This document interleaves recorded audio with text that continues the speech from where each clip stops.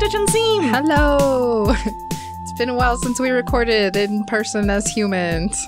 I think we say that almost every time, too. I know, it feels like a while, because like sometimes we'll record several, like on conventions and stuff, we'll record several episodes at a weekend, and then like... just like have a break, some time or like passes. relaxing. Yeah. But, I mean, it's... I've been thinking a lot about New Year's resolutions and things, and trying to keep the goals that I've made since we're only into February. Yeah, has it been going pretty good? Yes-ish. I got knocked out with the flu. Like, you can tell my voice is still a little bit strained, and by the end of the podcast, I might be talking like this. I got, like, an upper respiratory infection, and it's gone on for over a month, and my other job is a call center, so I'm kind of talking myself hoarse, and it's healing slowly. So, I have cough drops here. Yeah, take good care of them, vocal cords. Yeah, it's not like you run a podcast or anything. I was like, everything I do is talking, like literally everything. All right, should we do some quick housekeeping? Yes. Okay. So, if you have cosplay horror stories or happy stories, you can share them with us by going to the website at cosplaystitchandseam.com. Or at our email, cosplaystitchandseam@gmail.com. Or you can check out our Facebook group. It's just Cosplay Stitch and Seam. There's a fan page and a group. You do have to request permission to join the group, but we approve them pretty quickly. And all of our members are awesome. And there's always a lot of fun threads, and people are very supportive. I love our community. It's been super great. We've had some people start offering like sewing lessons. Yeah. To just anybody asking questions about like, hey, how can I make this thing? And then just like a bunch of very helpful, very constructive people jump on there and they're like, here, check these things out. And it's just like, it's incredible. It's so nice. Yeah. I feel bad because I don't always see every post. So if you need to tag one of us, like, it's okay. Like, please tag us. I want to make sure, like, especially if you have like a direct question or an idea for an episode or just like something you want to chat about, like, please feel free to tag us in there. Yeah. Let's see. Upcoming conventions. So I have backed out of Level Up, and I think this episode would be airing on that day. I think. Okay. I don't know. But if it's afterwards, I wasn't able to actually go to Level Up. Turns out my finances said, you can do this or groceries. And I was like, I kind of want to feed my husband. And you made the good adult decision, though. It was a hard one. Yeah. Because I've tried to go to Level Up for now 2 years in a row and have missed out because finances. Third time's the charm. Third time's the charm, yes. I'm going to go next year, and I'm going to just blow it out of the water. It's going to be great. Yeah. I really want to give that convention a shot. It just sounds like so much fun, and it's video games, so... Yeah. Well, later this month, probably close to when this episode comes out, we're both doing Wizard World. Wizarding Days. Wizarding Days. Oh my gosh, kill me. Sorry. No, I like you. Wizarding Days is a local one here in Salt Lake that does, well, I guess it's like outside. It's at the county fairgrounds, something like that, I think. That's Salt Lake proper. Yeah, I guess. Okay. Yeah. But yeah, it's like all about wizards and magic and fun stuff. It's super fun. It's a little bit of like a smaller convention, but like I've gone and I've judged at it before, and just like it's just such a fun convention. Like there's always so many like little creative, like their artist alley is essentially the whole thing. Oh, nice. And there's so many just like creative individuals. Like there was a mini maker there at the last one that I went to, and it was so cool. Like I bought a lot of minis. Yay! For D&D, so. Oh, that's so fun. And me and Mercedes are going to fight. No, we're in the same cosplay contest. Oh, okay. I was like, wait. Wait. I was like, oh man, I didn't prep for this at all. It's like, hang on a second. Bring your throwdown costume. Gotcha. Throwdown costumes. We got this. All right. Pennon versus V-Fire. And then in the parking lot after. Yes. Nice. So yeah, if you're going, hit us up, say hi, share your horror stories, or just... yeah, come say hi. Yeah, we'll keep an eye out for people we will be recording there, and, you know, being absolute nerds in, you know, cosplay, so. Exactly. And then what are you going to be wearing? Oh, I I didn't have anything like wizardy, so I am doing sweet tofu from Food Fantasy, which I think is amazing. In his circus alternate outfit, which is like the most obscure thing. Like, let me be from this mobile game DLC side quest outfit. But yeah, it's really cute, and I like it. So Sweet. People are going to think I'm Monokuma from Danganronpa because I have the like half black, half white hair. But it's not Monokuma. I'm excited to see tofu. That's okay. It'll be cute. It's cute. Yeah. What are you doing? I'm going to be taking my level up costume. Yeah, originally I was going to be Hup. Oh, yeah. Yeah, from Dark Crystal, because I really love Hup, and I really want to make his wooden spoon sword. Yeah. And that's a video game now, too. What? Is it? Yeah, it came out a few weeks ago, based on date of recording. I don't know if this is like a death glare or... No, I just did not have any clue at all. I'm in shock. Yeah, it's Dark Crystal Tactics. Ooh. What system? Yes. Oh, nice. Okay. Okay. It's rare that like Mercedes gets one-upped on video game news. I'm ashamed of myself. That's what that face was. It was me being ashamed of myself going, what is wrong with me? Do you get to play as Hup? I don't know. Oh my gosh, I would die if I could play as Hup. Oh my gosh. Aww. Okay. All right, I'm gonna look into this. Note to self, Dark Yes. Crystal game. Got it. Yes. Okay. I'm excited to make Celadon this year too. Yes. She's one of my hashtag goals. Yeah. And then let's see, later this in April, I'm doing SoccerCon and I'll be judging at their contest. And I haven't officially announced that one yet, but Cool. I will be there. And then I will also be recording and saying hi and probably be judging most of Friday, but they have their contest really early on Saturday. Oh. So I have like everything afternoon free. Oh, nice. That's gonna be relaxing. So I'm gonna go have fun, do some photo shoots, and say hi to people at con, and do some interviews, and get the stress out right in the morning, and then relax the rest of the time. I'm really excited. But yeah, Cool. that's convention news for the next little bit. Nice. Oh, yeah. I never got to actually what I was wearing. Oh. Let me just talk over you. No, you're good. You're good. Mercedes is going naked. Naked? No, gross. Naked is not a cosplay, Pan, and it's not a cosplay. There is a cosplay that I've been having in the back of my mind from the Hawkeye comic. Oh no, where he's getting shot at and he's naked, and there's just a superimposed face shot of Hawkeye around the inappropriate bits. The regions. And I think that'd be such a fun cosplay, just to walk around in like a nude underwear kind of thing with like a cardboard cutout of a Hawkeye head just on the front and the back, and I just think that'd be hilarious. I believe in you, David. Hawkeye's face from like the live-action Marvel universe. Jeremy Renner. Oh my Jeremy God. Renner's face. Then it just, he looks like he's disappointed in everyone. Oh boy.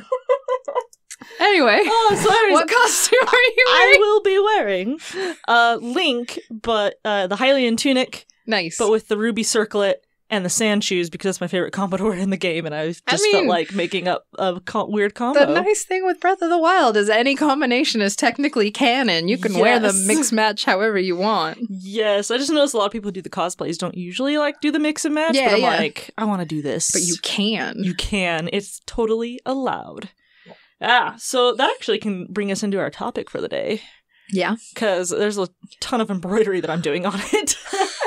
Well, I'm super excited because I feel like, not that I don't like our social topics and things like that, but we haven't got to talk shop for like weeks. Yeah. And so I'm really excited about this episode. Me too. Would you like to introduce it? Yes. So I do a ton of hand embroidery for a lot of my cosplays. I just love it's very therapeutic just to sit down and just hand stitch just a design onto something. And it can take a long time. A long time.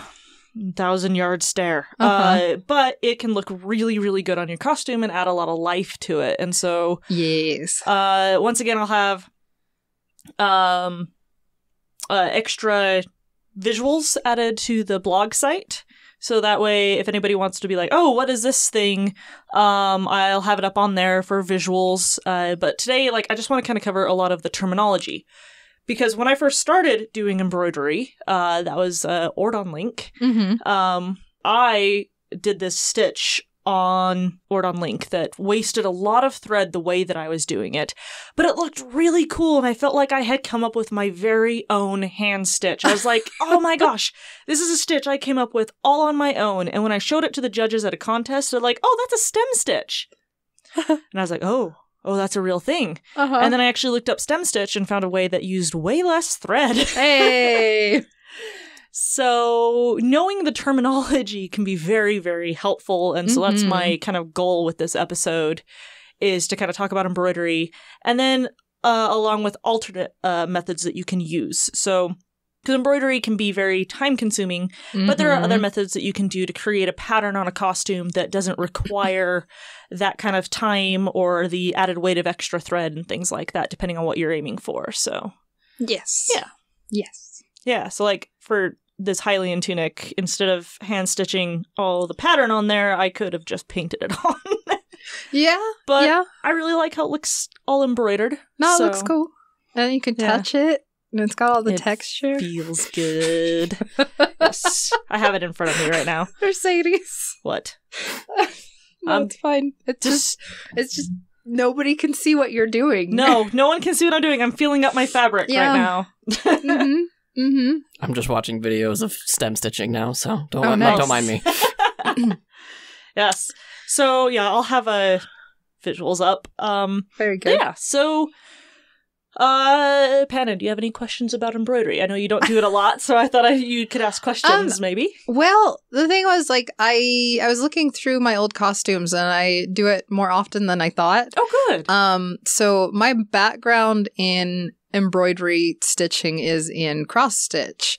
So I've done cross stitch since I was probably like 8 or 9 years old. I was gonna say, who hasn't though? Like, yeah. I loved cross stitch as a kid. Well, I think it depends on your family and like how you were raised and things. Because like I'll say that to some people and they're like, no, I've never even touched a cross stitch. So I don't know. It's fun. It is cross fun. Stitches. Yeah. I haven't gone back and done cross stitch. For those who have not heard of or done cross stitch before, it's a type of fill stitch for embroidery that's made up of little X's. And they can be super, super tiny to the point that you can't even tell they're little X's, or they can be like pretty big on a specific type of fabric that has the holes already pre-punched and like woven so that you have it's like a little grid. Yeah. Yeah, basically. you can usually get like kits for them, and the fabric already kind of feels like a grid, and like it's a great way to start learning how to do embroidery. Like, cross stitch, it's a very easy one to learn, and like you can be very quick at it too. Like especially once you start figuring it out, you're just like bam, bam, bam, bam, bam. You just crank it out. And I didn't do. I don't know. I rarely spend a ton of time doing like hand embroidered stuff. I think the first big project I did was Rapunzel back in the day when I did the one from Tangled. Because like her skirt is all hand stitched embroidery stuff. I remember that. Yeah. Yeah. And I was like, oh, that's fine. I can do that. And it took way longer than I thought. But it was fun, and I really liked the result. And then just one of my most recent ones. What kind of stitch did you use on that one? I did basically like a little outline stitch, because hers look very messy. Yes. Like you go into the like close-ups on the show and it's just like a little outline stitch. And then on the hem, it's just like a looping stitch the whole way around the hem of the skirt. And then like just a fill stitch in one direction on most of the little like flowery shapes. So fill stitch like a satin stitch where you go back and forth? Yeah, it's like a straight one that you just go through and fill a shape. Yep, that's a satin stitch. Oh. Yeah. Well, I heard it called fill stitch. Fill stitch I think works as well. So, okay. Yeah, satin and fill. Okay. Works good. Well. And then the most recent one I did was probably the one I'm bringing to Wizarding Days, and my link also. Yeah. I'm not bringing Link to Wizarding Days, but those are the last 2 projects. And I did a lot of hand embroidery on his like cuffs and things just to give it some texture, because I went through with a lot of bead and gold and all this crazy stuff because he's a fancy desert vo. Fancy. He's such a fancy vo. Yes. So. Or Vi. Oh, yeah. Vi is... Vo? I can't remember. Voy? Voy? I just want to way it's pronounced voy.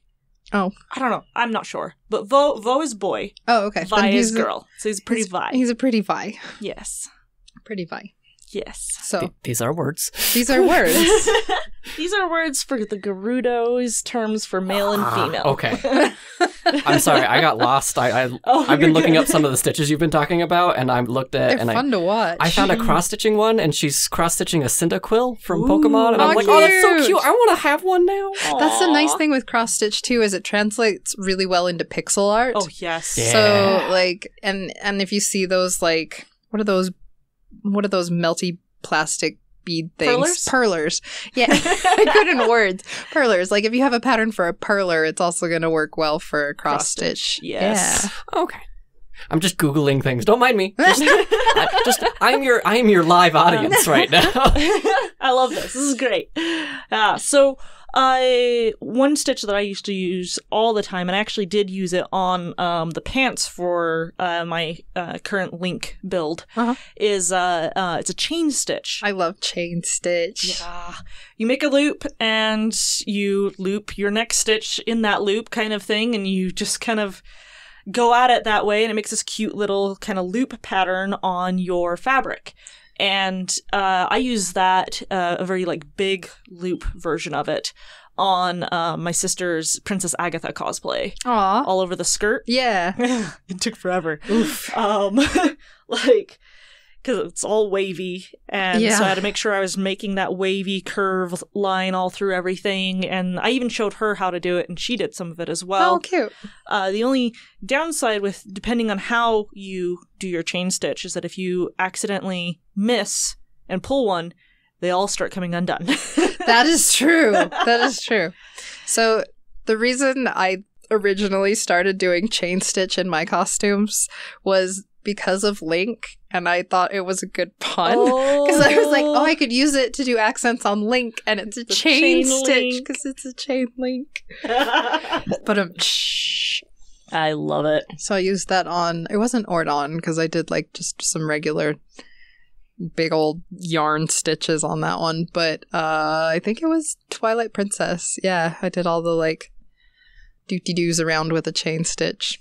Yeah, I need to look up some terms really quick, because chain stitch and stem stitch are like the two that I always remember, because those are the two I mostly use. On my Hylian tunic right now, for an outline, I'm using a split stitch. Mm-hmm. And a split stitch is where you make like your initial stitch, and then you come back and you split your previous stitch to come out of the fabric. Mm-hmm. That one's definitely going to need a visual. But you're splitting your previous stitch to make your new one. Mm-hmm. And I really like how that one looks, because it has a very, at least on a small scale, has a very chain stitch sort of look to it, but it's a little straighter, like thinner. Nice. So that's another outline stitch that I like to use, and that's what I'm using on my Hylian tunic, where I use the chain stitch on the pants for the outline. Nice. I'm blanking on the term for the one I like to use, but it's one where you kind of like, you'll do like a little jump in the stitch, and then you'll come back under and you'll hit it like halfway, but it doesn't loop through it. It goes to the side of That's it. a stem stitch. Is it? Yep. Oh. That's the stem stitch. I thought the stem one was the one where it had the little branchies going off the sides. Yeah, it's because you can easily add that in. Oh. Yeah. A lot of these you can very easily like look up online. There we go. And there's millions of tutorials out there. The one I need to get good at is the one where you're just doing like a little nub. Like you use it for like a period at the end of a sentence or something, and it's just like a looped bit, and you make like a little poof. This is like a nub. I don't know how to describe it. Yeah, that's the main thing I wanted to get out of this, was like, where's the terminology that you want to keep track of. You got like your running stitch. That's the one where it looks like a sewing machine. Yeah. Because it's like they're right next to each other. Yeah. You got your back stitch, which kind of does a similar thing. Backwards. I don't know how to explain that. That's usually the one I use for outlining when I need it to just be a tidy straight line, is the back one. Because I get straighter lines when I'm looping back rather than going straight. I mixed it up. Okay. So yeah, the back stitch is the one that looks kind of like a sewing machine. Because you go back to get that second one in. Yeah. While you're like evenly lining them up kind of thing. And a running stitch is when it has gaps between them. So where it kind of looks like what usually you see people draw on like artwork and whatnot for stitches. They have that gap between them. That's a running stitch. There we go. I was like, how am I mixing this up? All right. And then, split stitch and chain stitch. Those are really the big main outline ones. For doing outlines. You can also use a chain stitch to fill in. It just takes a lot of lines to do it. Oof. Yeah. Yeah, it would take a decent amount of time to do that. For filling in color, my current favorite one, I use this on the Wanderer and now on Link, is a weave stitch. And so it's where you just kind of make it looks like woven fabric because you just go vertical a bunch of times and then you come across horizontal and you go under over you do like a basket through it. under over yeah, like a basket, and you get to the other side and you just pin it down. Oh, that's fun. I like that one a lot because it can cover big areas without creating really loose strands of fabric. Or not loose strands of fabric, loose strands of thread. There we go, because it's kind of holding itself down. And if there's an area that seems like it's still kind of loose, you can go and do a tack stitch and just kind of tack it down a bit. Nice. Couching, that's the other one. Yeah, okay. Couching's another way you can do outlines. Sorry, we're jumping all over the place. Sorry, listeners. That's the one I was trying to remember. We're like very wild and free this episode. We don't have notes or an outline, and we're just going for it. Going for it. This is always fun. Yeah, no, it's fine. Now, couching is another way you can do an outline where you lay down a thicker piece of thread, or for Princess Zelda, when I made that for Lexus and was having her kind of learn all these different stitches. Nice. She did couching for the pattern that was at the bottom of Zelda's dress. Aww. We took a silver yarn that had some sparkle in it. And laid that out over the pattern, and then the couching part is where you just kind of tack that thread to the fabric with a similar color, much thinner piece of thread. And like couching looks really cool. It really makes a pattern pop. Yeah. And because you're not pulling any of that thicker thread under the fabric, you're just letting it lay on top and then just kind of tacking it in place. Right. Couching looks super cool. Yeah. Again, I like using that for like thicker stuff that really needs to pop and feels fancier. It's one step away from gold work, I feel. Yeah, it's similar, yeah. Yeah. Another fill stitch you can use is, satin stitching, where you go back and forth. That works great in small areas. If you start getting into bigger and bigger shapes, doing a satin stitch, which is just taking, one line of thread, crossing it all the way across your fabric, and then, pinning it down on the other side of whatever shape you're filling in. If that gets too long, that can easily snag on stuff. And so one thing you can do is a short long stitch, where you kind of divide up what you're sewing into short and long. You do a short satin stitch, and then a long one, and then a short one, and then a long one. And then you fill in the other half with short and long ones. And it just kind of like fills it in. Boop, boop, boop, boop, boop. I hope that makes any sense. That's the hard part about talking about like something that's very visual. Yes. But like I like that one a lot. I use that on my pants. Do I have my pants here? Show your pants to the audience, Mercedes. I sure hope you brought your pants. Yes, I'm wearing pants. I just can't remember if I put them in my bag. No, I don't think I did. Okay. I was showing you in person, Pennon, but everybody look at your pants. Look at your pants. Yes. There's these two little gold things that are on Link's pants, and those I did a long, short sort of thing. I made it a little more chaotic. because I thought it looked cool. Yeah. So like you don't have to like follow things, like rule for rule on how to do each of these stitches. Experiment and try and figure things out.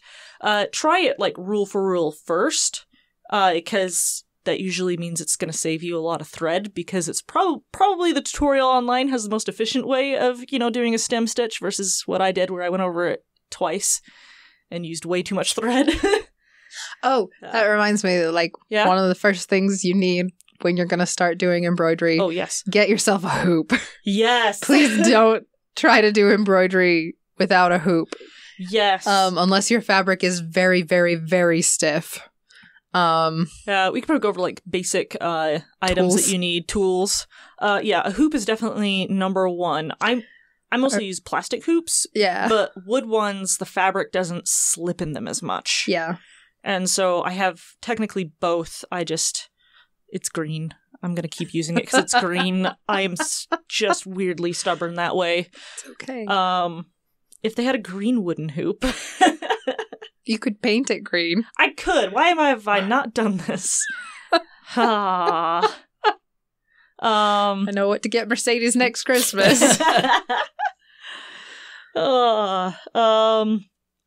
Anyways, you definitely want to get a hoop. They have a lot of different sizes, and I have 1, 2, 3, 4 sizes at home. I've got one that's bigger than this one, and one that's in between, and then a super small one, which I actually have right here. So somewhere between a 12-inch diameter, a 10-inch diameter, a 4-inch diameter, and a 3-inch diameter. Yeah, it goes 4, I think it goes, 4, 6, is this 6? It has it on the number on here. It looks like 6. Yeah, 4, 6, 10, 12, I think is what they usually go. Nice. And you can also get oval ones. So like if you're working on something where like the circle hoop doesn't work just right, you can get oval ones. And they tend to run pretty cheap. Yeah, they're like a couple bucks maybe. Yeah. And like they'll have like a little like screw thingy on the side so you can tighten it as much as you need. So that way, like, don't worry about wrinkling your fabric. You can iron it when you're done. But you want to have that sucker tight. So, yes, in like 99% circumstances. Oh, yes. No, when you're doing velvet. Oh! Depending on your velvet, you might leave like creases in the fabric. Oh. Which I found out when I was doing my Sweet Tofu costume, because he's got like a little stuff on his lapel, and I decided velvet would be a fun fabric. And so I did it without a hoop. I just put a lot of stabilizer in it. Because when I tried putting it in the hoop, I'd pull it out and it had like creases. And you can iron things out of velvet if you're careful. It's just a little tricky. Yeah, you usually get like a towel and then iron the towel because it has like the little fuzzy texture like velvet does. Yeah. So you're not like smushing your velvet and Goodness. melting it. But anyway. Hey, learning new things. So be careful with your fabric choices and what you're embroidering, because depending on what it is, it may damage the fabric, I guess. Yeah. So definitely, like, watch what kind of fabric you're using. Also, like, speaking of stabilizer, that's another thing you're going to want to get. Yes. Is, like, interfacing or stabilizer for the back of your fabric. You might think, oh, my fabric's thick enough, it'll be fine on its own. It makes a world of a difference to how that pattern will hold up after you take it out of the hoop. Yes. It helps strengthen it, it reinforces whatever you're making, and just increases the life of your pattern so that it's not just falling apart later on or causing weird pulls in your fabric and things like that. We don't want that. There's all kinds of different interfacing. I personally like the iron-on kind. Of course, I've mangled my fabric recently, so a lot of this is already coming off. No one can see it, Mercedes. No, they can't, but I can talk about it. It's already coming off, but it looks amazing. It's perfect, Mercedes. I don't know what you're talking about. You ironed it on so well. I mean, we'll pretend I did. But yeah, it's like you can get like all sorts of different thicknesses. If you're making something light and you want to keep it that way, you can actually find lighter interfacing that'll still give that strength to support the stitches and not heavily bulk down your fabric. And then needles. There are, like, specific embroidery needles. Yes. I am terrible at keeping track of which ones are which. Yeah. I am guilty of that also. I use whatever needle's available. Yeah.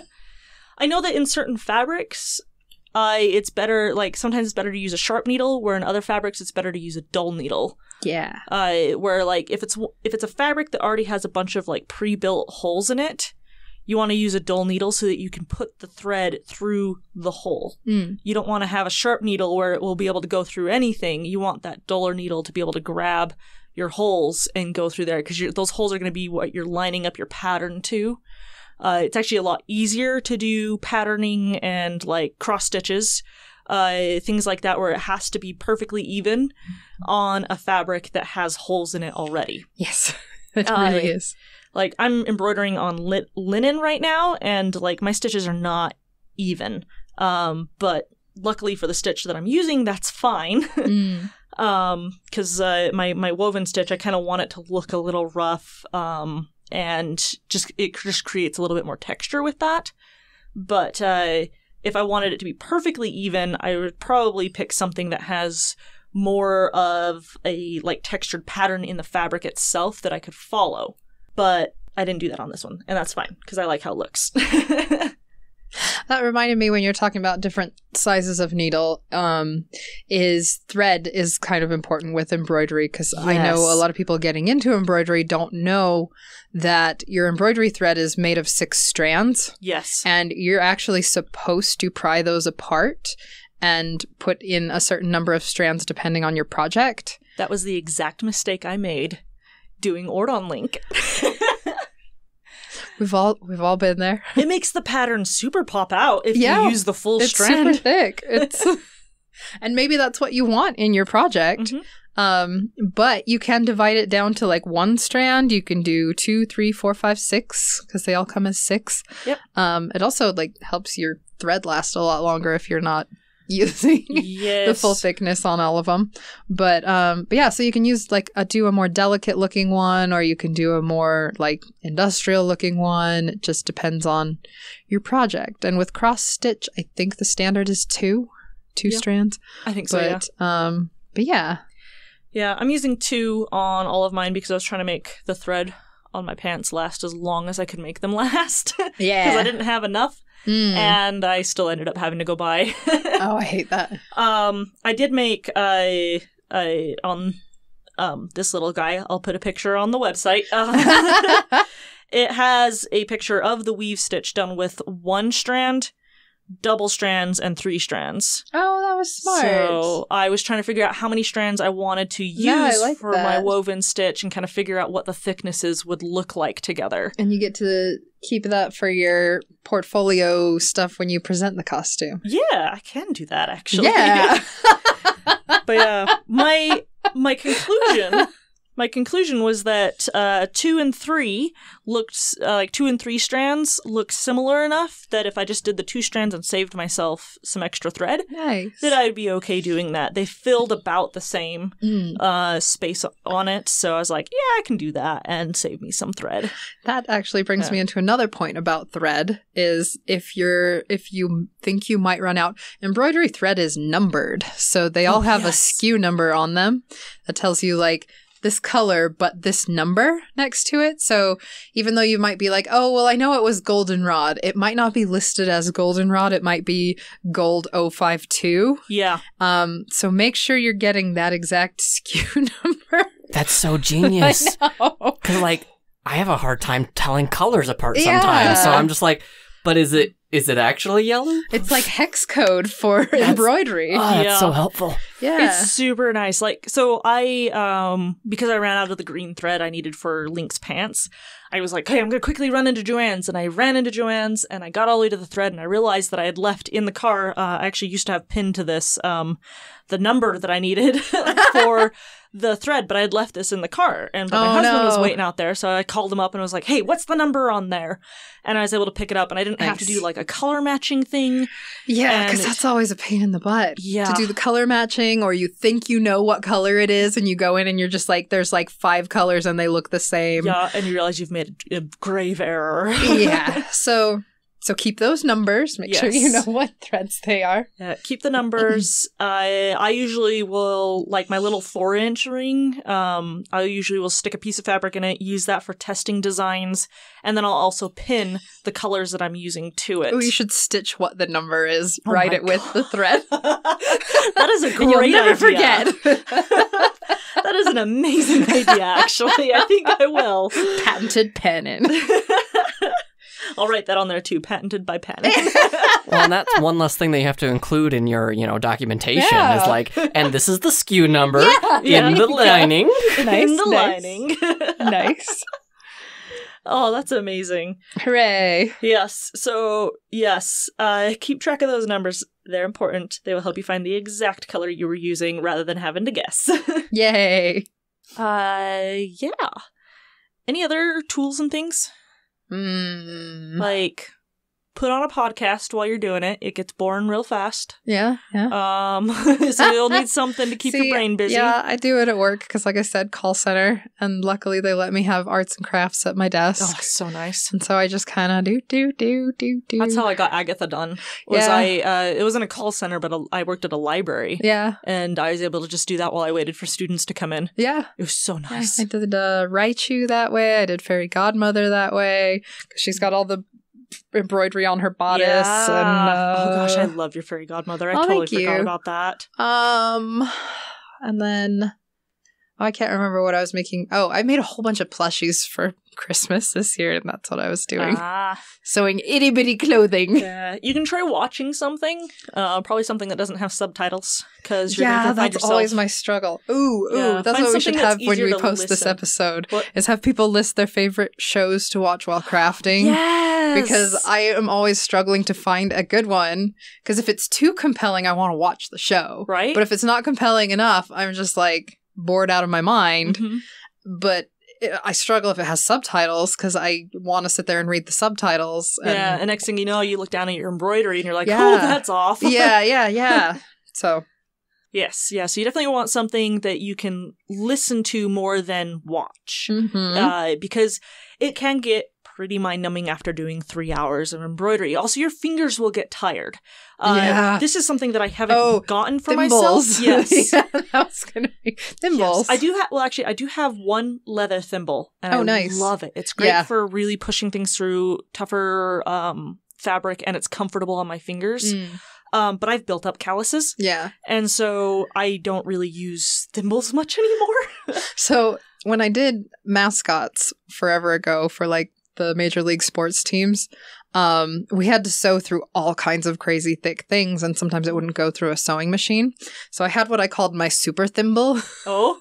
And it was a rubber thimble, and then I covered it with a leather sleeve. Nice. So I just made it out of leather, and I just wrapped it around and sewed one side shut, and I doubled it, and I could push that through. I could just push the tip of the needle, if I wanted to. That's amazing. And it was so great for gripping and pulling and pushing and give you great control over needle. Yeah, they have those metal thimbles out there, but I highly recommend getting a leather one or doing a custom one like that. That one sounds amazing. Yeah. Especially if you're working with thick fabrics. Yeah, I love a leather thimble. The rubber ones are nice too because they grip. Mm-hmm. If you can't get the ones that go over your finger, they also have just little rubber discs that you fold over the needle to pull through. Yeah, those are nice. So if you don't want your finger to get all pruny, then you can do that.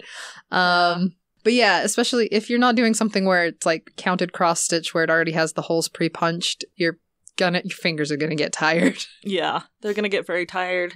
Give yourself breaks, stretch out your hand every couple of hours, because you're gonna want to take good care of your hand's health. I heard a really good way to stretch your fingers out when you're doing a lot of hand sewing is to shuffle cards. So when I am doing stuff at work, I bring a couple decks of cards, and so I'll sew for a while, and then I'll play a couple rounds of solitaire with myself, and shuffle the cards 20 times or so. And that's a really good idea. And it gives them a little stretch. I might have to incorporate that because I usually just end up just pulling my fingers backwards. Yeah. And I'm sure holding it for a little bit. I'm sitting here doing it well. Yeah. Yeah. Stretch those fingers out. like a weirdo. Like a weirdo. So, sitting like here doing a podcast and stretching my fingers out. Shuffling cards looks less weird. Well, then it just looks like you're ready for Vegas. I'm so ready for... Oh, don't say that. Oh, I can't I'm so go. sorry. So I have a funny tangent. It's a tangent, but it's cosplay related. So the deck of cards I'm using is a deck that I custom printed for D. Gray Man. It's Alan Walker's set. Ooh. And so it has like his diamond thing on the back. And the reason I play with it all the time is because I want it to look worn in when I do the costume. So it looks like he played it all the time. Because I'll be like, oh, I played like 10,000 games of solitaire on this card deck. Clever Pannon. Yeah. Look at you. I'm wearing it in. Also now I'm like, I want to custom print a card set. That sounds awesome. Arts Cow. Oh, yes! Yeah, that's where I got it. Okay. That's gonna happen now. Yeah, I just did the diamonds in Photoshop and then was like, print this for me. And they were like, here are your cards. And I was like, that's baller. I have Alan Walker's cards. Oh, I just thought of another way to fill in color. Uh-huh. It's called a seed stitch. Ooh, yeah. Yeah, that one, it doesn't require you to fill in the whole space with color. You just put in little, like, seeds. Beep, beep, boop, boop, beep, beep, beep, beep. Yeah, it looks kind of like sprinkles. Yeah, it looks like sprinkles, and it's a cute texture. It's a great way to add just like, hey, this is supposed to be filled in with this color, but I'm adding texture to it, and it just creates such personality. I really like the seed stitch. Also, it saves a lot of thread because you don't have to fill in that whole color. Yes. I was also going to mention things you can use for accent, like beads and sequins. Yes. So your embroidery doesn't have to just be thread. You can also loop in beads. If you want a little bit of sparkle, you can do sequins, all kinds of stuff. Yes. Oh my gosh. Adding in sequins looks really cool. You would know about adding sequins in. The laughter of dying inside. I think there was like 20,000 placed individually by hand. Good grief, really? Yeah. Oh. On just that little sheath dress. Wow. Yeah. Wow. Yeah. All right. So it anyway. can be done.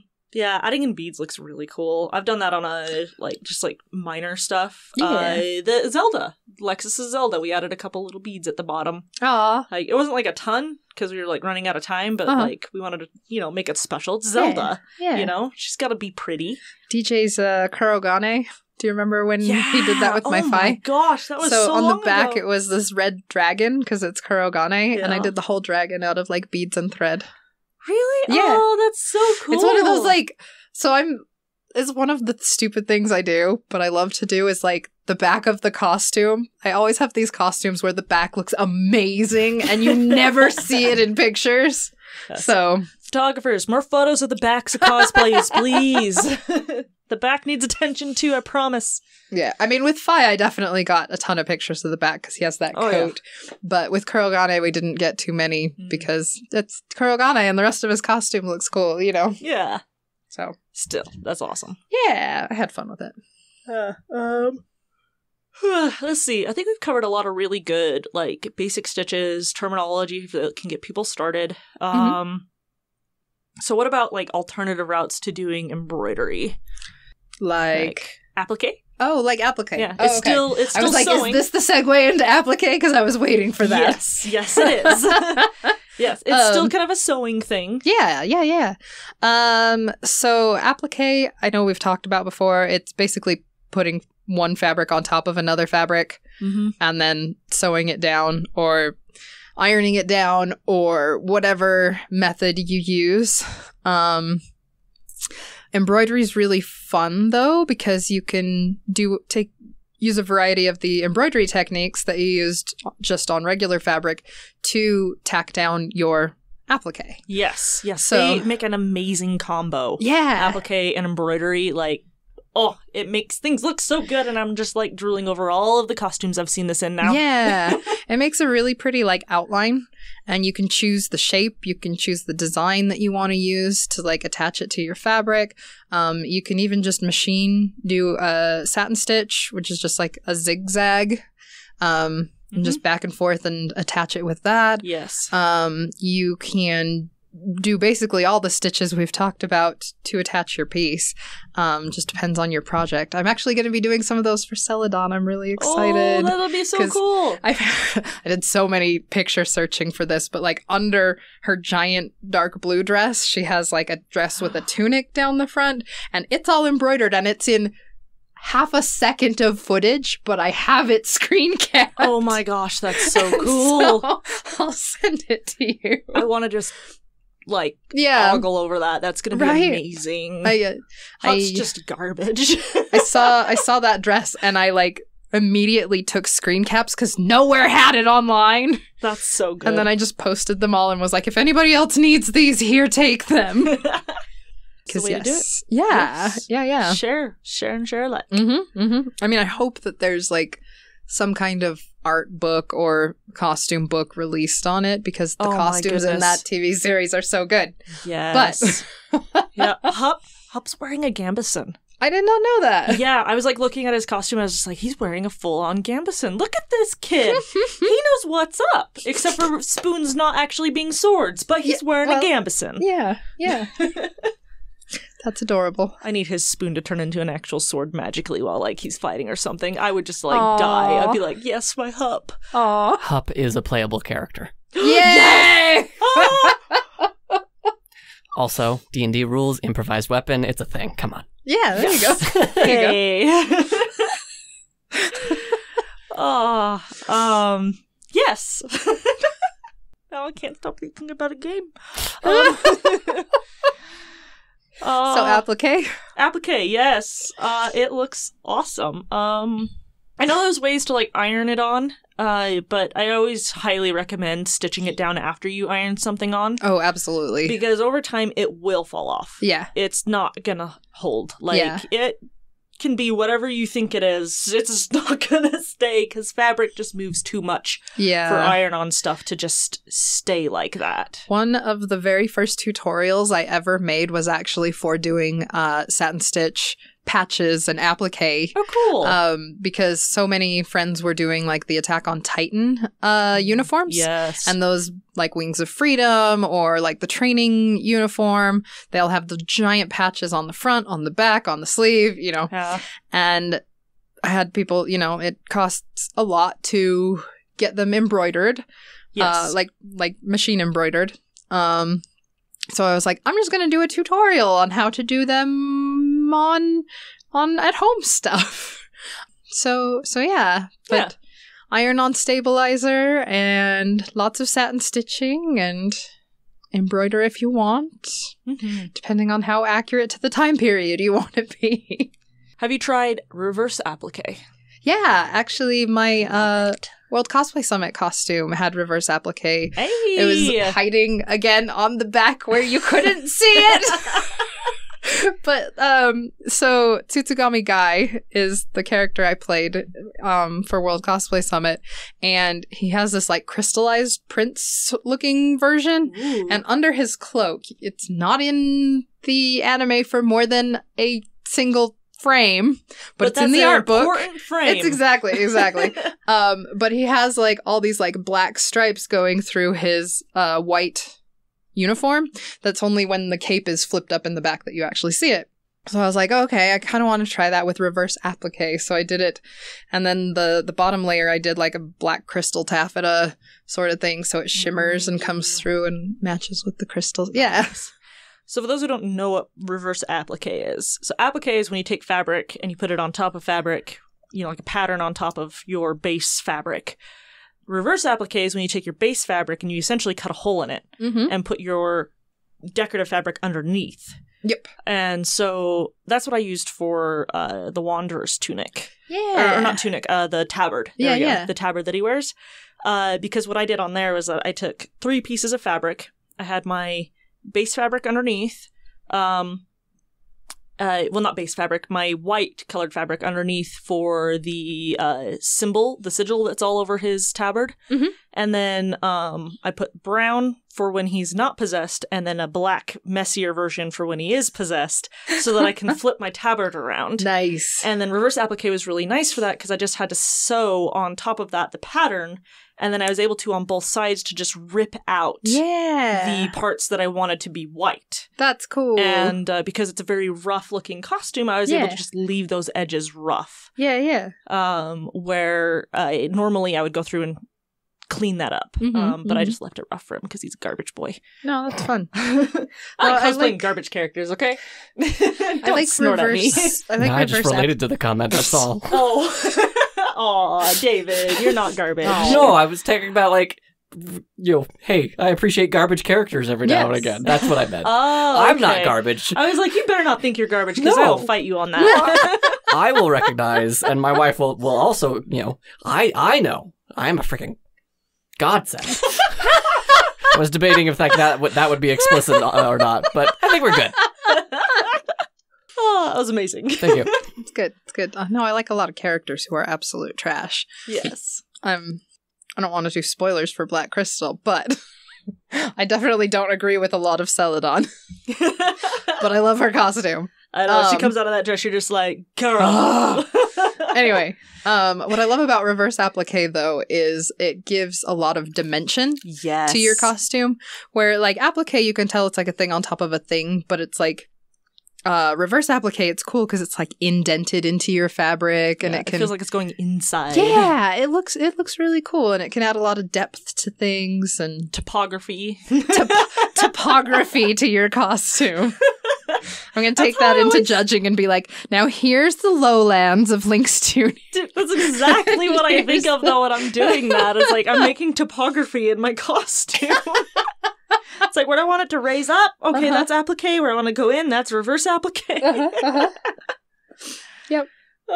Stacking things on things. Yep. So let's see. We did applique, reverse applique. So what would be after that? I did want to add with applique. You can do the iron-on one. Another thing you can do is to melt the edges if you're using a synthetic fabric. Yes. And that just helps, even if you're going to satin stitch or embroider or any kind of stitch over the top, it helps keep it from fraying. So a lot of times I'll pick a synthetic on purpose because I don't want to have to deal with fray later. Yes. Or if I'm going to use a very natural fabric, I'll get an extra plasticky iron-on for the back. So like a really thick heat and bond sort of a thing. Holds it really good. So I know it's melting into the fibers, so it's not going to fray with that. Yeah, that's the most obnoxious thing, just to be sitting there trying to stitch something down and there's just fabric fraying all over the place. Oh my gosh, yeah. And you just like walk out of there and you're like, I'm fuzzy now. Yeah. I will say if you're going to do it on a machine, to take good care of your needles. Yes. Because if your needle starts to dull, it's going to skip stitches. If you are using stuff like heat and bond, keep in mind it is literally melted plastic. Yeah. So clean your needle often. When I was doing, forever ago, I did a set of Tsubasa. I did the whole set of the like cherry blossom cover. Oh my gosh. And so I satin stitched everybody's cherry blossoms, and it was so much satin stitch. But I learned the hard way that, you have to clean your needle. And I was using an itty bitty like cheapo home machine. So I would go like 3 inches, and then I had like an alcohol wipe I'd run down the needle. And then I'd go 3 more inches, and then I had an alcohol wipe I'd run down the needle. Goodness. So yeah. Depending on the needle, like different things will work, but yeah, needle, important. And if you can get a hold of or have a friend who has an actual embroidery machine for satin stitching, oh my gosh. It makes such a difference. Oh, okay. I gotta use Melissa's, I'm gonna butcher the name, Faf? Faf. You got it. Okay. You got it. Okay. Faf embroidery machine for my Art Nouveau chic, because I was like, I really needed to get her finished, but my machine was struggling hardcore with the satin stitch, and I was just like, I screwed up the timing or something in my machine. Oh, it's no. fine now. Well, that's good. I just don't know why. I don't know. I might have done something just completely awful with it. I don't know, but it's fine now. But Melissa was like, well, come try and use my embroidery machine. And I was like, cool. Oh my gosh. I will never go back. Something to be said about the right tool for the job. Yes. You can also use a quilting machine is really good. Because that's what I use is my Janome is a quilter specific machine. Okay. So it has a lot of different stitch types, but it's also really good at pulling fabric at the same speed. Yeah. And it's specifically made to do stuff like satin stitching and design work through several layers of fabric. So I like that. I love it. Yeah. That's super cool. Yeah. Yeah. So we've covered embroidery. Yeah. Lots of embroidery, machine embroidery. Yeah. And beads. And beads. And sequins. And lots of different stitches. Yes. And keeping yourself entertained. And hoopla. Yeah. And hoopla. So I guess like painting on patterns would be next. As like an alternate to... An alternative. Like, alternative, yeah. So that would be like using fabric paints. Like when people use like puffy paints and then go over it to give stuff dimension. Oh, that is actually a really cool stitch. I love that. That's separate. Yeah. But yes, that is actually a really great pattern idea. So you talk about that one. Oh, sure. Yeah. So some people, when they're doing stuff like their fill stitch or their satin stitch, they want it to be more raised up. Get that cosplay topography. Yes. And so they'll use puff paint to put the design in first, and then they'll go over it with their thread. I would say make sure your puff paint matches your thread, or at least is close to it, because then if any peeks through, you're not going to see like neon green. You can also do a similar thing with foam. I like getting like the sticky back foam and just cutting something out and then stick it down, and you can go over it same way. That's really nice because it still will have like the flexibility where like the paint stuff eventually will crack. Yeah, because it dries over time. Right. But no, I really like that method. That sounds really cool. Yeah. So there's lots of different ways that you can kind of sneak stuff in. I mean, or you could even use interfacing if you wanted. Yeah. To get some nice raises to your fabric if you want it to pop. Get that topography. I'm going to start using that now. That was really bad. Cosplay topography. So I guess the last thing would be using fabric paint to put a pattern on. I would use it for very simple patterns. Like if you have something super complex on your costume, I would either like get a patch of it made or try some other method, but like unless you paint it on and you're really amazing at it. There's I don't know. I don't want to say don't do it, but I don't want to say do it because it's like it's definitely the cheaper alternative to do an embroidery. I think it really depends. But I will say also vinyl cuts. Vinyl cuts, that's right. Are really good for getting patterns, but not just for getting patterns that you're going to iron on. If you use like the vinyl that's sticky instead of the iron-on, you can use it as a what is it? Not a template, stencil. You can use it as a stencil for when you're painting. So then you don't have to rely on getting your brush strokes exactly right. You just cordon off the area and then just go in with a stencil brush, and it looks really clean. There you go. So that's what I like to do. When Sadie and I did Octavia, the bottom skirt that's supposed to be like a mermaid skirt coming out, has a million of the the whole thing had this. I forgot how much. Oh my gosh, my brain wanted to block out a ton of that. I mean, Sadie did most of the work on this, but it has that fleur-de-lis pattern where it's a navy fabric with a gold fleur-de-lis on it.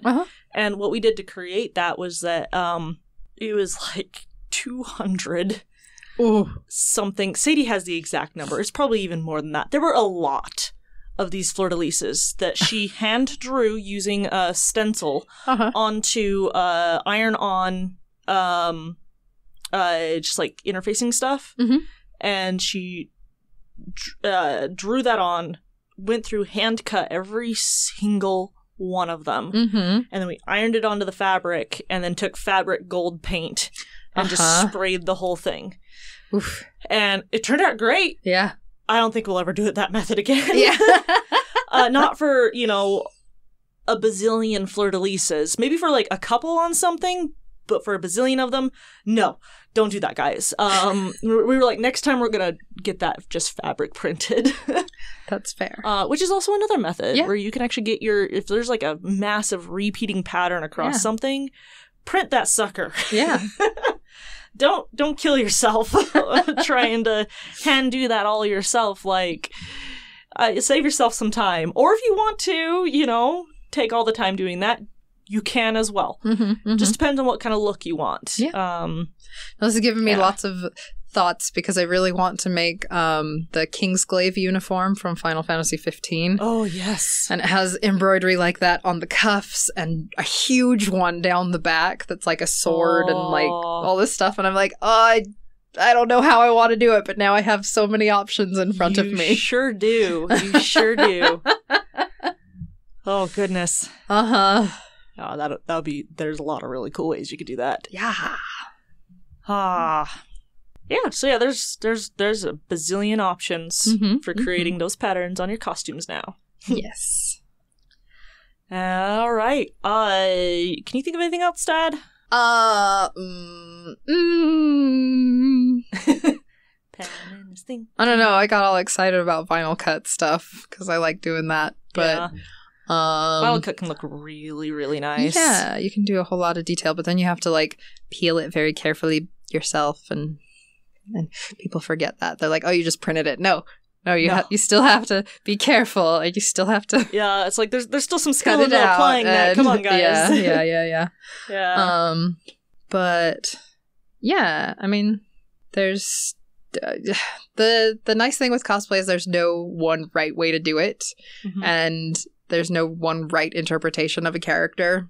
So I love seeing how people tackle different obstacles, and I love seeing, like, that's one of my favorite things with judging is like getting to see so many different interpretations and what parts people poured all their love and effort into. And so it's like I really love putting a lot of like hand embroidery into my work because I just feel like it just creates this look that I enjoy. Yeah. And that's just my personal preference. This is the look that I love.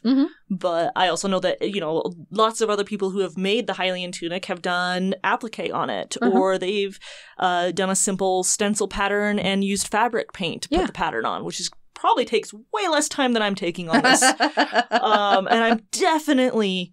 like, that thought keeps going through my brain of, are you going to need to just, drop this and do paint? Which I'm like, I would be okay with because it does capture that look. I've seen people who've done that, and I really like how their Hylian tunics have turned out. Yeah. I'm just trying to do the things that I like to do. Yeah. On top of that. So do it. Come next week, or not next week. Not next week. Oh, sorry. no. Whenever we're at Wizarding Days, you can tell if I gave up and did the fabric paint or if I managed to make it all the way through this. So, yes, I keep distracting myself by playing Breath of the Wild, and I really should be embroidering. That's, oh my gosh, that's been me with Persona 5. Hollow Knight. Oh, Sadie started me playing that on her Switch, and I was like, how dare you? I can't play on her Switch all the time. All right. Welp. Got any cosplay horror stories? I was trying to think of that. I've got one. But it actually, deals with needles. Yeah, I was going to say mine has to do with hoop embroidery. I don't even remember what costume it was, but I was like, I can do this without a hoop. And you can imagine how well that turned out. Yeah. The hard part when you're doing embroidery without a hoop is it's really hard to regulate the tension in your fabric. So some of the stitches would be tight and some would be loose, and it just ended up looking like a nightmare. Aww. So having an embroidery hoop is very smart. Nice. Or stabilizer. Yeah. So I guess it's a little less of a horror story then, but when I start embroidering, I build up these massive calluses. Well, not really massive, but like it's enough that like once I'm, through a certain amount of my project, I don't even hardly notice anything anymore. My fingers get really tough and like, I don't know, lotion's nice to help soften my hands back up again. But there was one time where there was a huge stretch between my last embroidery project and this current one that I was starting.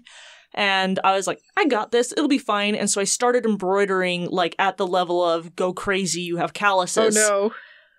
Don't. Oh, no. I got blisters. Oh. And I was like, oh my gosh, I had never given myself blisters from embroidery before. Oh, man. I was just like, this is insane. So, like, definitely let yourself build up to the point where you have those calluses so you don't give yourself a blister, because it hurts even worse to try and sew when your finger's all irritated. I would also say if you're going to use lotion when you're doing embroidery, like give it time to sink into your skin and realize that your fingers are a little bit tender for a while, because I was doing that once where I was marathon embroidering and my hands got really dry and I put lotion on the hands and then I went to go like stab the needle into something and my hands were so supple and soft that the needle just went into my hand instead of into the fabric. What? So I was like... Pan. So remember that lotion makes your skin soft and breakable. Yeah. Yeah. Also, that's a constant thing, is stabbing yourself with a needle while embroidering. Yeah. Yeah. Lotion. I still have Sower's like... kryptonite. Oh my gosh. No, but I have so many... Like, I'm going to have like little old lady hands that are calloused and covered in... We'll have to have like a scars meeting one time on like all of our cosplay related scars. Yes. Because I have so many. That sounds like a cosplay meetup. Yeah. Like, see this one on my elbow? That's for my burn. I have a scar actually on my forearm because I went to like one of those group cosplay things. You're like, hey, have someone teach you Warbler. And I had someone cut part of the pattern. And I just felt this kind of pinch. And I was like, ugh. And she goes, oh, I'm sorry. And she drew back and she finished cutting off the pattern off of my forearm. Ooh. Maybe it's this arm. Yeah, it's this arm. It's right there. Oh, yep. Yeah. Yep. So the person who was running the cosplay thing, I don't remember who it was, but she brought safety shears from then on. And I was like, yeah, that's probably for the best. Probably for the best. Yeah. It was a small little cut, but it was just enough to scar. And, yeah, it sounds like a great cosplay meetup of just like, and this one's from here, and this one's from here. So I have a friend who, like, when we were doing armor for Tiger and Bunny, he got, like, a really hot glue gun to get the armor together. And he was at home just crafting in his boxers, and it slipped and the glue went on his inner thigh. So he has a big old burn scar on his leggy. Oh, boy! Ooh. That's they're like, ouch, ouch, ouch, ouch. Yeah. I think it was like a 2nd or 3rd degree burn because it was so hot. Yeah, hot glue guns do that. Yeah. I burn my fingers on hot glue all the time, okay? And so when I was helping my brother make his spaceman costume for Gaming Con last year, we're all using hot glue, and he just like barely touched it, and he got this big old blister on his finger, and I was like, what is wrong with your fingers? They're normal fingered, Mercedes. That's what happens to normal fingers when you touch hot glue. I was just like, you're not using the hot glue anymore. Oh, you know what? That was actually what I used that double leather thimble for a lot, was touching hot glue. Because like I needed to hold something in place while it dried, but it was too hot. Uses. So I just hold it with the leather thimble. And then because it's leather, I could just peel the glue off after. That's amazing. Instead of peeling off your skin. Yeah, but it gave me the really bad reflex of when I see like hot glue dripping or leaking, I put my finger on it. Because I'm just like, oh, just stop it with my finger. No. Whoop. Not with your actual finger. No. So, yep. That is a reflex that I have. Good to know. I'll keep the hot glue guns away from you. Unless you have your thimble on. No, I use mostly low temp ones now because I don't want... Yeah. Anyway. Awesome. So, that was fun.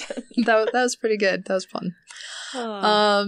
So yeah, once again, if you have a story to share with us, you can send it to us at our email, which is cosplaystitchandseam@gmail.com, or go to cosplaystitchandseam.com and fill out the contact form, and it'll send it right to us. Like that. Yeah, like that. Sound effects. Oh, I spit a little. Gross panning. To clean these microphones afterwards. No, I think it went over by Mercedes. So. Thanks. You're welcome. Well, it helps because like we're actually recording and looking straight at each other, so I haven't been like dodging around my mic. Sorry, David. Having to look at other people. Yes, because I can actually look at people when I'm talking to them. I'm sorry. I love you both.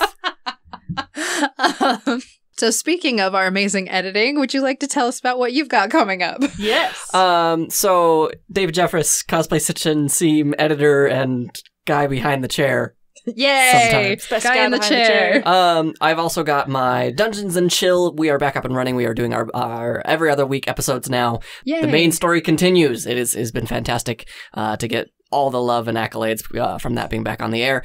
Comic Trades Monthly, we last month we did Birds of Prey in time with a Harley Quinn movie that came out. Ooh, I have to listen to that. No, don't. Oh. Don't. Oh, no. I mean, do, for sure. Help my download numbers, but don't. Because it's gross. It was so gross that I went to my wife and I said, hey, babe, can you just get a bunch of awesome, strong femme people and have them read this really fantastic feminist literature called, can I say the title? Yeah. Okay. Bitch Planet.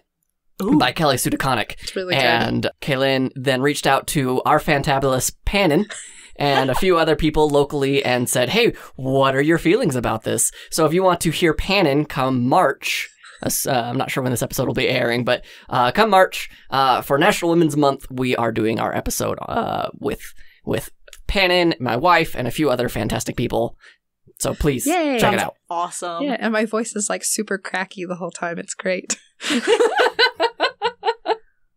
It's fun. It's a really good read. Oh, that sounds amazing. But you can get my full opinions on it if you listen to the episode. Da, da, da. It does have adult language. I mean, the title should tell you that. Yes. Yeah. Yes. For sure.